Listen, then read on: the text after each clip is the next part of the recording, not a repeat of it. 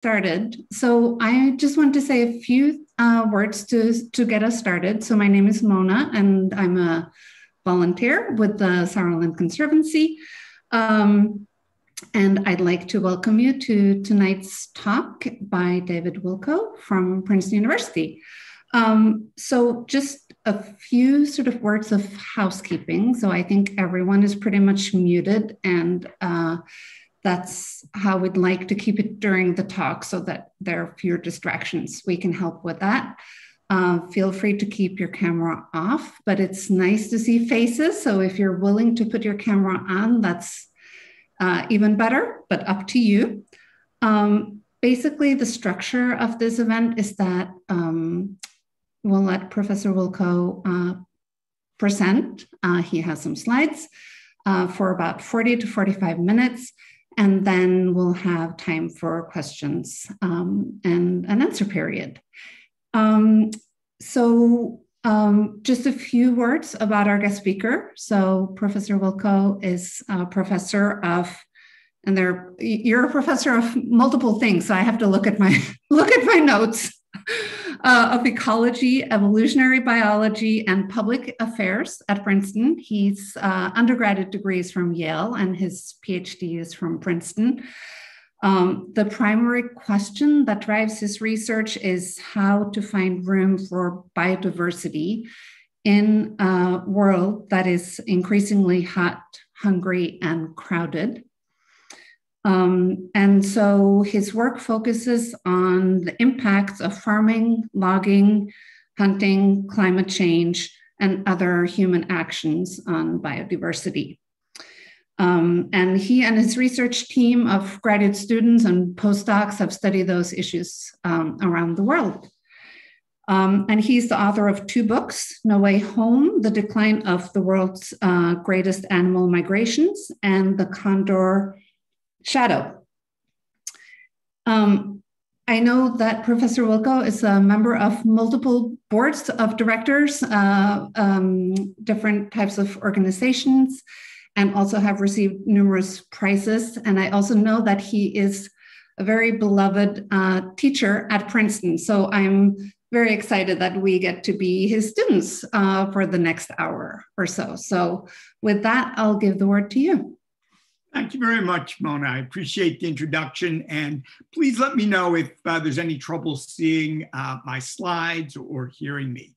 And I always welcome the chance to talk about animal migrations, particularly in the spring. I've been an avid bird watcher since I was a little kid, and like most bird watchers, it is the spring and the fall when the birds are migrating that I am most excited to be outdoors and most appreciative of that phenomenon. And indeed, for all of us, this is the time of year when you can really see not just birds, but all sorts of animals on the move.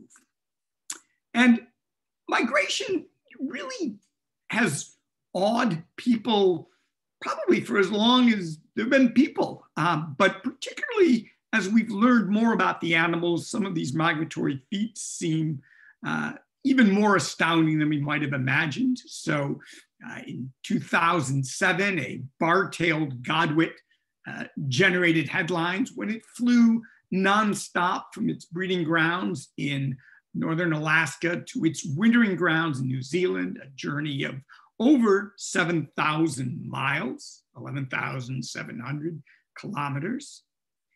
And I think many of you may remember from the fall of 2019 when there were a lot of newspaper stories about a study in the journal Science that reported about a 30% decline in populations of North American birds since 1970. And a sort of back of the envelope calculation that amounted to the loss of about 3 billion birds. What I think is so interesting and important about this study is that it dealt with something beyond just whether these species were going to go extinct or not, because for the most part, they're not. We will still have Baltimore Orioles, as shown here, but it dealt with the fact that even the common birds are becoming notably less common. And that's a theme that I want to develop a bit this evening talking with you, because as I like to say, migration is a phenomenon of numbers. It's not the single monarch or the single tanager, the single swallow, the single pronghorn. It's the fact that you can have clouds of monarchs and large numbers of migratory birds, great schools of salmon or herds of grazing mammals moving through a landscape that is both inspiring and important to people, but also very important ecologically. And as the migrants become less and less common, we stand to lose an awful lot. And I'll be talking a bit about that. I would say that we can classify the threats to animal migrations four primary areas. There's habitat destruction, the human-created obstacles that impair migration, our overexploitation of migratory species, and looming, really not looming in the horizon so much as with us now and likely to get worse, climate change. And I'll touch bases on many of these. But again, it's the thing about migratory animals, it's not just that there are a lot of threats which is true, it's the fact that the animals move across all sorts of borders. Borders that are very meaningful to us in terms of how we sort out our human affairs, but truly meaningless to the animals. And that complicates conservation quite a bit. And again, returning to a theme, our goal isn't just to prevent the extinction of these species, but rather I think we want to keep the common species common. And in fact, that is something that the Sauerland Conservancy is actively doing and for which I think we can all be grateful.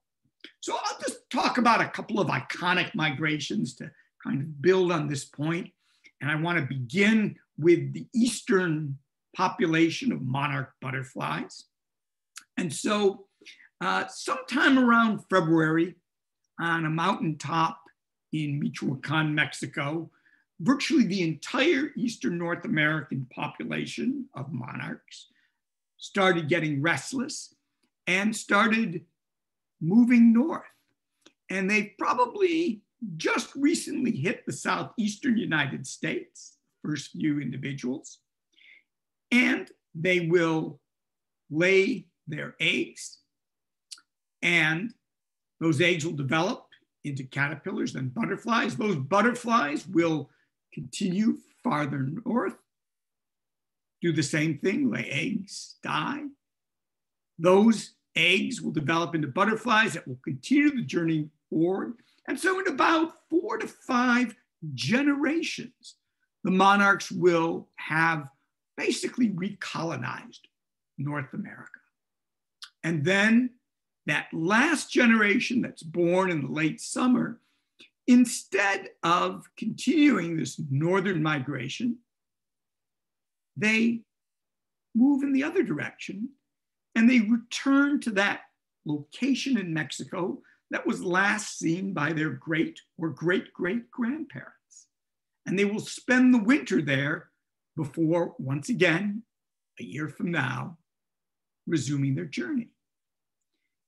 And it's really quite an extraordinary journey at that. So just to remind you, it's a multi-generational journey to repopulate, say, New Jersey, really all of Eastern North America, and then a single generation that goes back to the wintering grounds.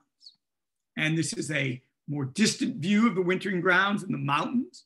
They don't winter in the lowlands, which is where you might expect a cold-blooded insect to be, but instead they move into the higher elevation conifer forests. And this brown color here isn't dead needles on the conifers. It's actually butterflies, countless monarch butterflies. But as we've seen and you've heard a lot, that monarchs are doing quite poorly.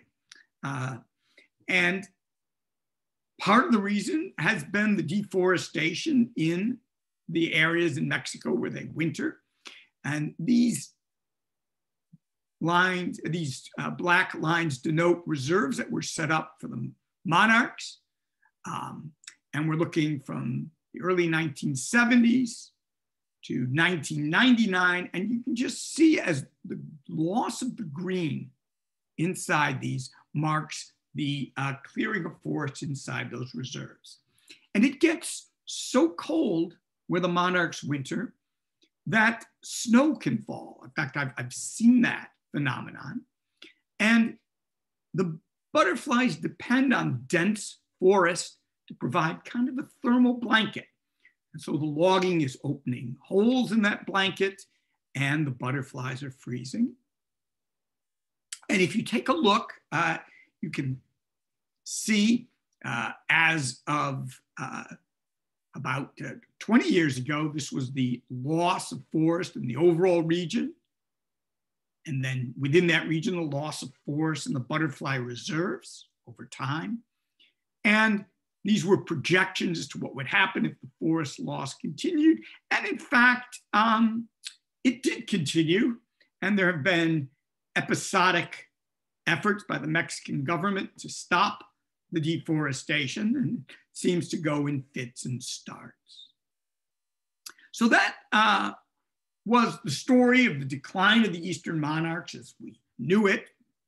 But increasingly we realize that there are other factors at play as well. So one issue that has gained a lot of attention has to do with the loss of milkweed here in the United States, because the monarch is, its caterpillars feed only on milkweed. So it's milkweed is the obligate host plant for the monarchs. And there was a story an article that came out, precedes the National Academy of Sciences quite recently, that looked at long-term trends using herbarium specimens in the number of milkweed, and again, using museum specimens, looked for trends in the number of monarchs. And the thing to note here is that, in fact, they found evidence of a steady decline in milkweed dating back to the 1950s. And this was long before we even knew where the monarch butterflies wintered, and well before there was extensive logging. So these butterflies are facing threats both in their breeding grounds and in their wintering grounds. And that is typical for all manner of migratory species, and something that makes their conservation challenging.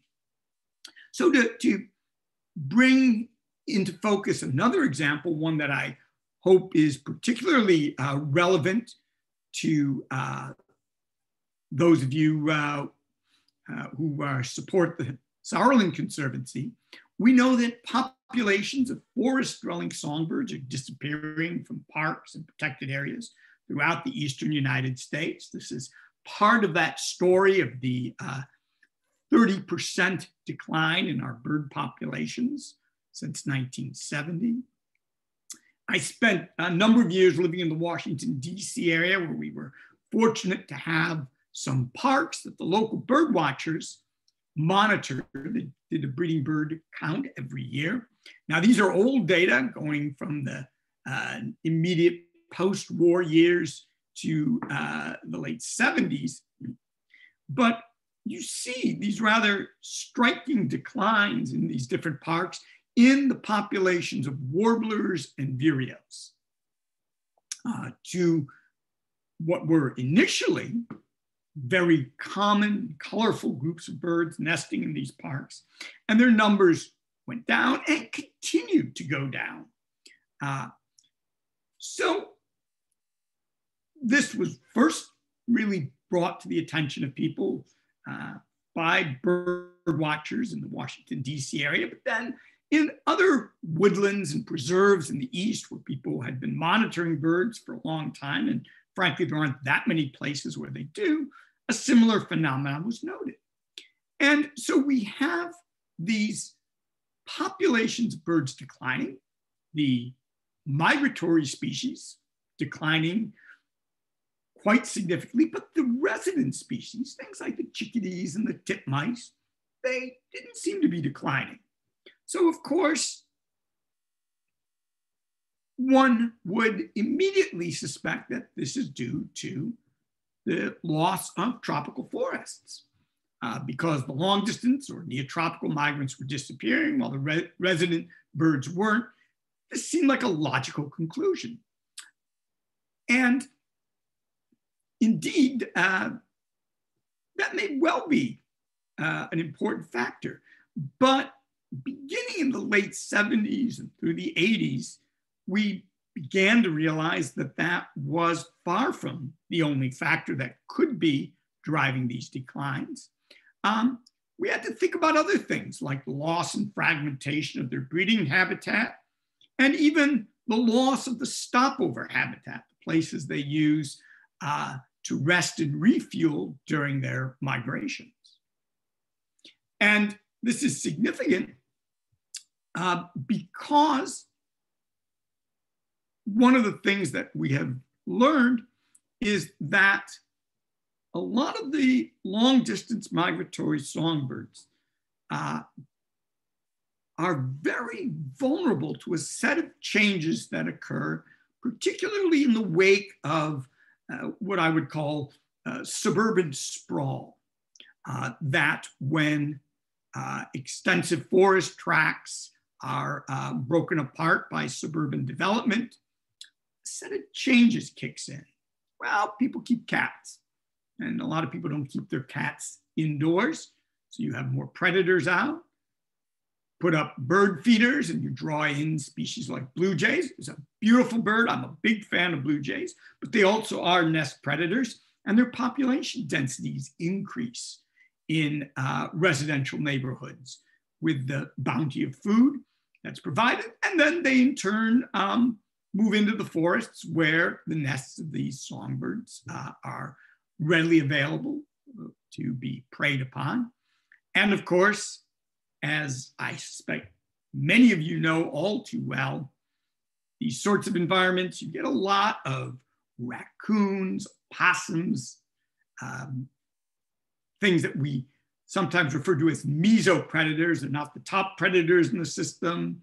They're not mountain lions or wolves. They're omnivores.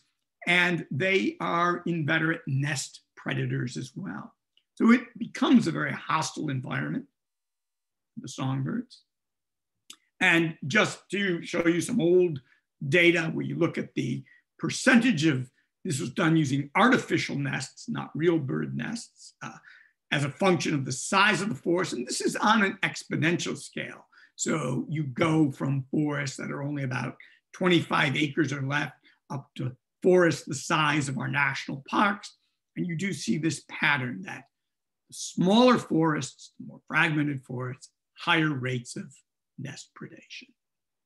A second species that drew a lot of attention in the 80s and 90s as a possible driver of the declines that were being seen in fragmented forests, particularly in agricultural landscapes, is the brown-headed cowbird, which, as those of you who are bird watchers know, it's a brood parasite. Cowbirds don't build their own nests or raise their own young. Instead, they lay their eggs in the nests of other birds. Cowbird egg hatches ahead of its host's own eggs. The young cowbird grows faster than the host's offspring and usually crowds out or outcompetes the host's offspring. So a warbler or vireo ends up raising cowbird chicks instead of its own. And indeed, cowbirds were originally most common in the Great Plains, where they followed the herds of bison and ate the insects the bison stirred up as they moved the grasslands. But with the introduction of livestock and agriculture, they expanded into the east. And in forest fragments in rural areas that have a lot of livestock, The populations of cowbirds can be quite high, and the rate of parasitism of the nests of the songbirds that try to eke out a living in the forest fragments is very high, meaning the songbirds get out very few offspring. Probably not nearly enough to sustain their populations. There was a very nice study on this that came out, over almost 20 years ago, but it looked at the percentage of nests of various species that were parasitized as a function of how much of that landscape was in forest. So of course, the lower the percentage, the more fragmented the landscape is by farmland. And for species like the red-eyed vireo, the wood thrush, worm-eating warbler, ovenbird, all of which would be familiar to those who spend time watching birds in the Sauerland area, there was quite a significant relationship. We're going to move backwards as the land becomes increasingly fragmented, the rate of parasitism by cowbirds escalates. And you think about this, and I haven't talked about the stopover points because that's even less well known. In fact, we have a project underway now to learn more about the stopover needs of our songbirds breeding in North America. But if you think about it from a conservation challenge, let's take a bird like the Swainson's thrush. A Swainson's thrush that, say, is nesting in Saskatchewan, just over the US border, and it will winter in the Western Amazon. I did a very, very sketchy guess, assuming it could fly a couple hundred miles a night, and try to imagine its route and where it would need to rest, and figure that this thrush making its migration northward would likely go through 10 different countries, 40 states, province, departments, the sort of major subnational categories. And it would certainly fly over if it didn't stop in hundreds of counties and towns. And in a certain sense, for that thrush to continue making that journey and for its and for future generations of thrushes to continue to do that, in one way or another, all of these entities have to do the right thing by the thrush to ensure that the bird has the habitat it needs. And in an increasingly fractious, disputatious world, that's difficult to accomplish. That's really tough. And just to give you a sense of some of these challenges, I want to take you to a very different part of the world and just highlight a recent finding made by actually one of my graduate students, a very talented ornithologist named Tong Mu. And Tong has been interested in the 24 or so shorebirds species that nest up in the Russian far north and move along the coast of Asia, wintering in southern China, Southeast Asia, down to Australia and New Zealand, sort of the areas in blue. And in particular, he was focusing on the red-necked stint, also sometimes called the rufous-necked sandpiper, which has a breeding range just a little bit in westernmost Alaska, but mostly up here in Siberia. And Tong went up to Siberia and attached some geolocators to the legs of red-necked stints on their breeding grounds.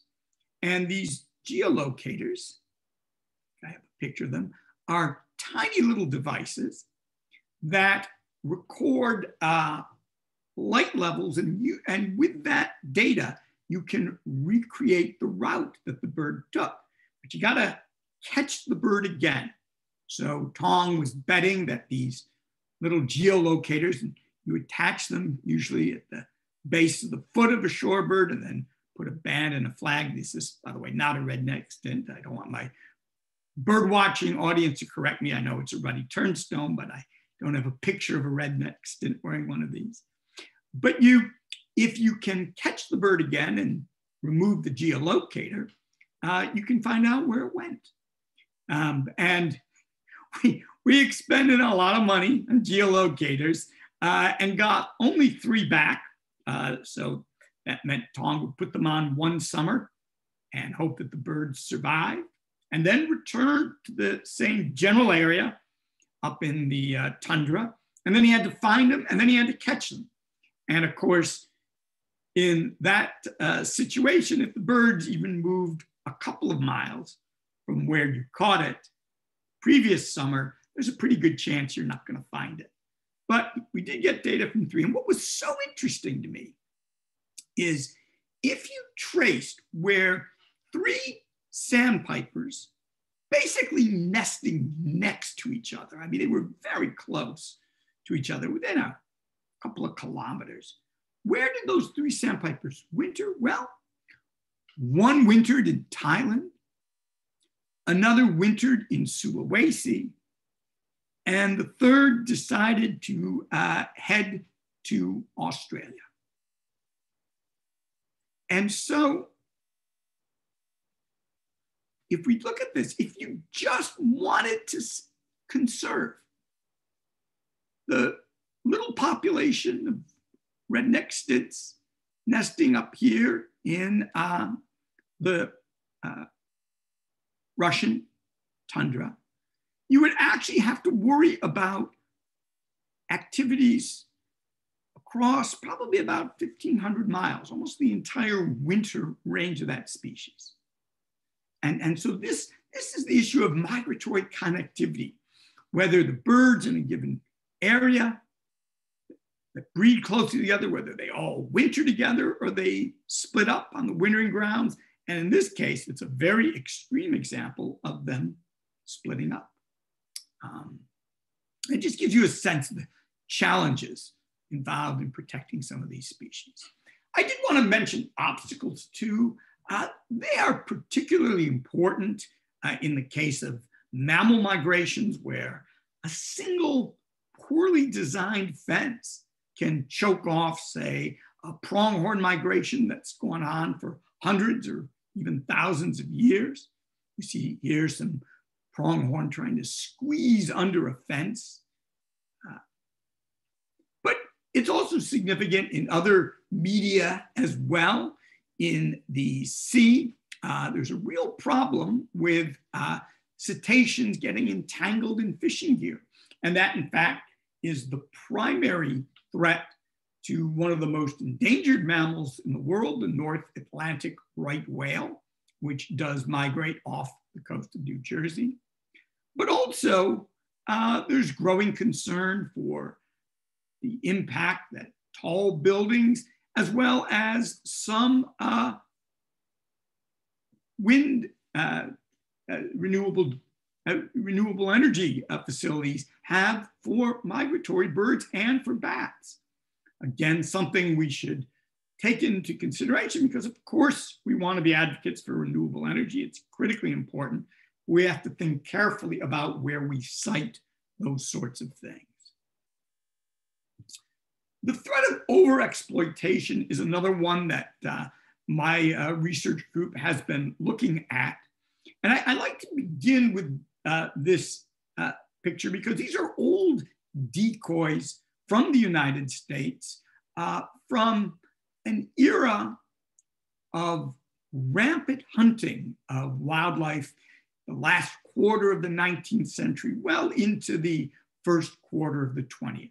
A time when you could go into a market and buy basically a bushel of robins or of sandpipers or of waterfowl. And it led to tremendous declines in all manner of migratory species, particularly the birds that aggregated in large numbers where they could be easily shot or netted. And we brought that under control by and large in this country with a set of laws beginning with the Lacey Act and then the Migratory Bird Treaty Act in the teens and 20s. But it's a big issue elsewhere in the world. One of the things we're looking at now is the trapping by net or snares of migratory shorebirds in China. This is a sad picture of a spoon-billed sandpiper that was caught in a mist net put up by hunters along the China coast. For those of you who are bird watchers, you may know that the spoon-billed sandpiper is one of the world's rarest birds. And we see evidence of widespread hunting, unregulated hunting in much of the world. And not just the developing world. In Europe, there are countries along the Mediterranean that engage every year in what can only be described as a slaughter of migratory birds crossing the Mediterranean Sea. The threat of climate change, I think, is one that we will have to take very seriously with respect to migrating animals. You know, there are some clear cases, or I should say, situations that we can clearly predict are going to be problematic.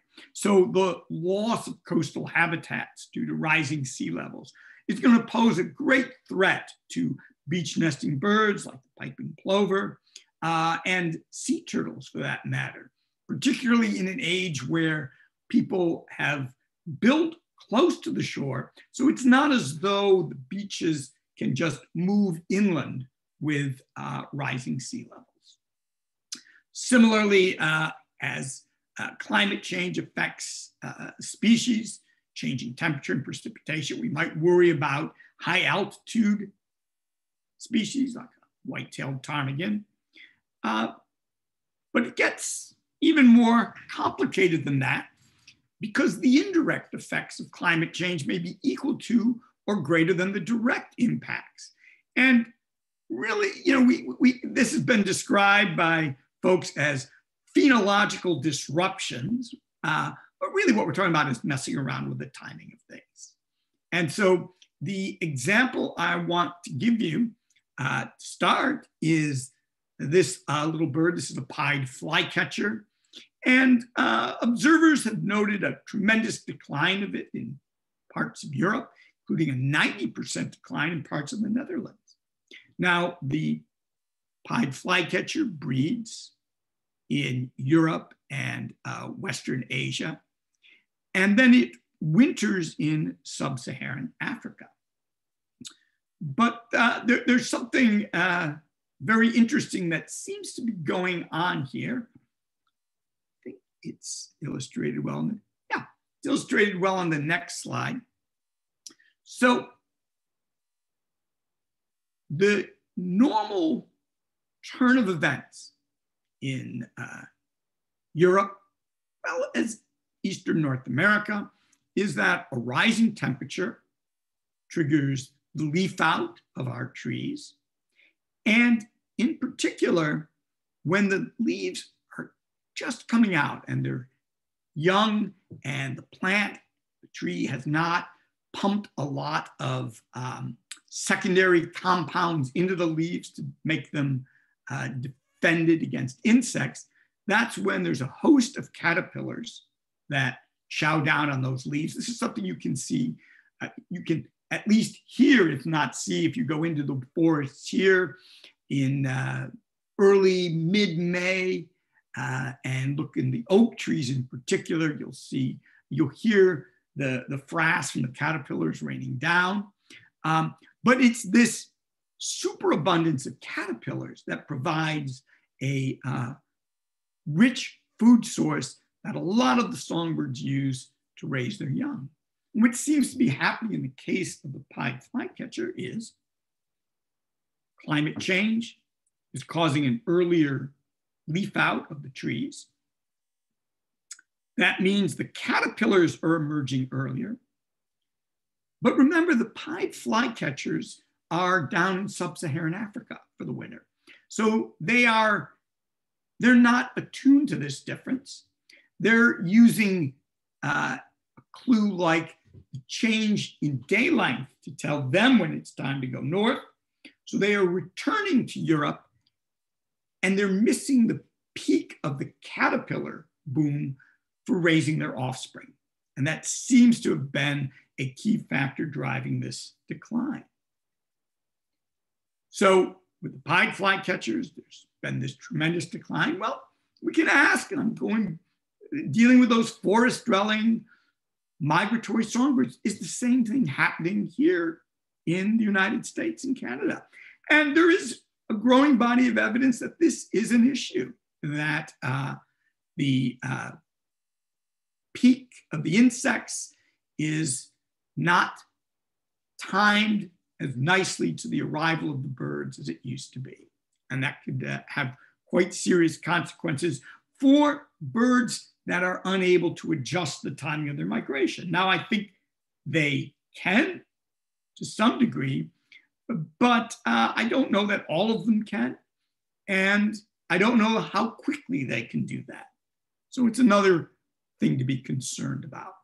And of course, it's not just climate change. You have to ask, well, how would habitat fragmentation be compounding the problems that the birds face, particularly the birds that depend on forests? So again, loss of winter habitat, fragmentation of breeding habitat, climate change. You begin to see this sort of buildup of problems, and it becomes easier to understand why we might lose 30% of our birds since 1970. So I want to circle back to that point I made earlier, that migration is a phenomenon of abundance. It's not one swallow may make a summer, but one swallow sure doesn't make a great migratory spectacle. And the abundance of these migrants is really what makes them so important ecologically. So just to try to riff off this a little bit, take our forest-dwelling migratory songbirds. A colleague and I a number of years ago did some back-of-the-envelope calculations and concluded that these songbirds consume somewhere between 6 to 21 million pounds of defoliating insects per day. And that was with population numbers of about 20 years ago. So you can see, and back then it was probably, if you remember some of my early slides from Washington, D.C., 20 years ago, we probably had many fewer songbirds than we had 40 years ago. And today we have many fewer than we have 20 years ago. So this population of migratory songbirds is declining, and you have to wonder what it means for the health of our forests. But to give you a slightly more concrete example, along the Columbia River and its main tributaries in Washington, Oregon, California, and Idaho in the 1800s, roughly 350 to 500 million pounds of salmon swam upstream to spawn. It was the greatest salmon run in the world.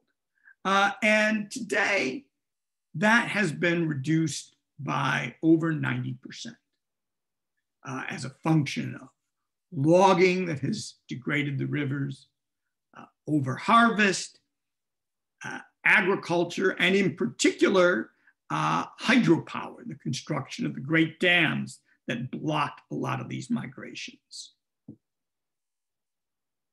So what does it mean when you lose 90% or more of this mass of salmon? Well, there are a few ways to think of it.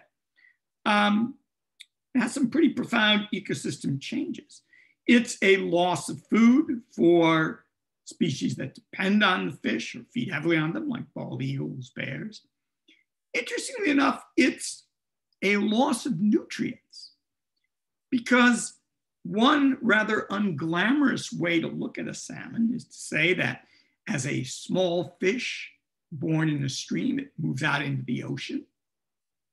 And it's in the ocean where it grows to its adult size, taking advantage of all of the rich food resources in the ocean.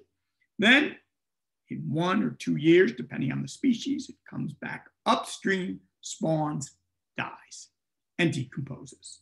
So it's really kind of a marine bag of fertilizer that worked its way up to the rivers. And in fact, there was one study that calculated how much nitrogen and phosphorus from the ocean is no longer going into the into the Columbia River system due to the migration of salmon.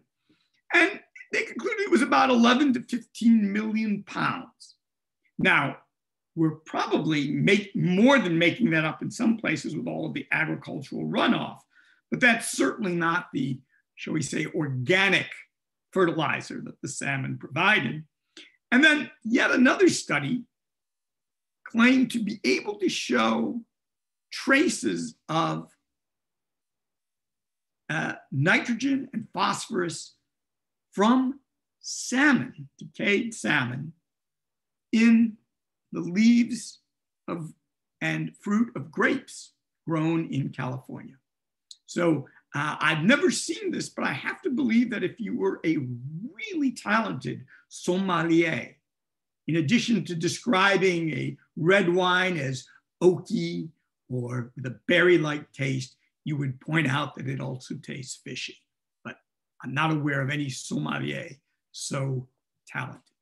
Let me close not by going on at length about the risks to migration. I'll talk about what we might be able to do to save animal migrations. And I unfortunately don't have any simple answer because it's not a simple problem. But I think we do make progress when we think and act both globally and locally. So at the international level, there are various international agreements and initiatives, bilateral agreements and initiatives designed to safeguard migratory species. Maybe not as the intention, but as a consequence. So we're going to have to work internationally to combat climate change. The Migratory Bird Treaty Act has been a very important device for preventing the overexploitation of the birds that migrate between Canada, the United States, and Mexico. We have the Convention on International Trade in Endangered Species. And although the US is not a signatory, there is operating elsewhere the Convention on Migratory Species. And I just want to highlight the importance of these sorts of multilateral international agreements because the animals themselves do not pay attention to the borders and boundaries that we find so important. At the national level, I think we want to continue to pay close attention to how the federal lands are managed. And I highlight this, the national forest, national grasslands in particular, because especially in the West, but also in the East, most of the large contiguous forest blocks are in federal ownership. And certainly the work that's been done on the ecology of the songbirds on the breeding ground suggests that large contiguous blocks of forest are really important for the birds. The national forests, as you know, are open to multiple uses, including logging, grazing, recreation. And I think it's important that those uses be done in ways that also ensure the conservation of the migratory forest-dwelling birds within them. And if we get to the local or regional level, and here I'm thinking about Saraland Conservancy, I think it's awfully important that we protect large intact blocks of habitat, including forest, maybe even especially forest, that we strive to maintain connectivity between protected forests, maybe through ensuring riparian corridors or having stepping stones of forest, protected forests that connect larger tracts of forest. And more generally, there is a real benefit in the surrounding landscapes outside the forests to maintaining a diverse landscape in the matrix, because with patches of forest, shrubby areas, little bits of greenery between farm fields or urban or parks and urban areas, we're providing stopover sites for the migratory species that fly. I do want to close, though, by saying that there is one issue that we have to deal with here in New Jersey and many other Northeastern states that I don't have an easy answer to. Because much of my talk has focused on the species like the worm-eating warbler, the black and white warbler, that really do best in older, intact forests. But there is also a contingent of songbirds like the golden-winged warbler and the mourning warbler that have declined precipitously, in many cases even more so than these species. And they kind of like young forests and openings in forest. So there is a tension here, the degree to which we want to tolerate or even encourage power line corridors or openings in forests that benefit these species as well. And people occasionally ask me, well, what's the answer? I don't have a simple answer to that, other than to say that there are valid conservation concerns on both sides of this equation, so to speak. And so it's not a question of either or, but it's figuring out where we can accommodate the early successional species in ways that are not going to be overly harmful to the older forest-dependent species. But this will be a challenge that we will all deal with as conservationists in places like New Jersey. To wrap up, I think the benefits of saving the great animal migrations are many. If we actually do it, it means we've learned to cooperate with our neighbors in other states, our neighbors in other countries in particular. And I think that's important for addressing a whole range of problems. It'll get us into the mindset of proactive conservation. The more we think about keeping common species common, the more likely we are to be able to protect species before they become rare, because of course, the rarer they become, the less our chances of success are.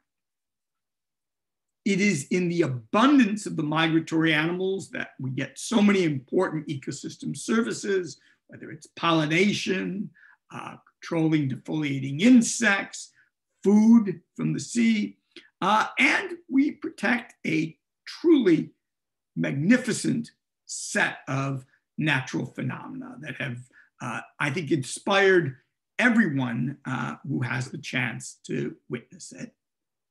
And of course, if we're going to succeed, it means we've created a global network of protected areas that will benefit not just the migratory species, but all of the other species that happen to live in those areas. And that's terrific. And in fact, in the end, if we're successful in protecting the migratory species and keeping them as common as possible, I think that's something we can all kind of jump for joy about. And with that, I thank you, and I would be happy to take any questions.